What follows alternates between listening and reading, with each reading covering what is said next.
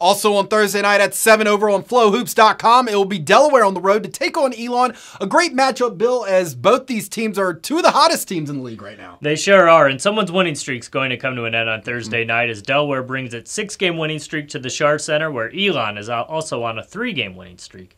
You know, the Blue Hens have been getting contributions across its starting lineup as its depth presents matchup problems. If you want to take away Dylan Painter and Justin Mutz down low, then Kevin Anderson, Ryan Allen, and Nate Darling can win games on the perimeter or by breaking down defenses. And of course, the opposite applies if you try and take away Delaware's trio of guards. Darling is third in the CAA with nearly 21 points per game, and as we mentioned, he shared co-player of the week honors with Marcus Sheffield II. Sheffield is the veteran on a youth-laden Elon team, and with just over 18 points per game, he is 7th in the CAA in scoring. Meanwhile, 3 freshmen have taken CAA Rookie of the Week accolades this year in Hunter McIntosh, Hunter Woods, and Zach Irvin.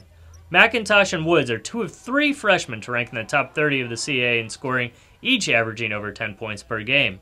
And the Phoenix are going to let it fly from three-point range, ranking 6th in the CAA with over 700 three-pointers attempted.